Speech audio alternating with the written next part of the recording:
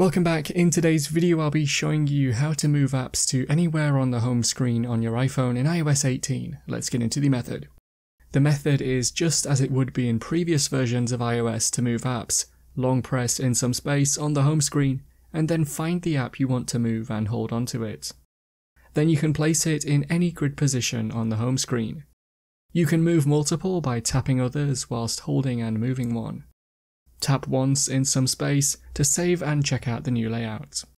The same can be done with widgets, as you can move these anywhere and you can resize them by dragging the bottom right corner of the widget in or out. That's how to move apps to anywhere on the home screen on your iPhone in iOS 18.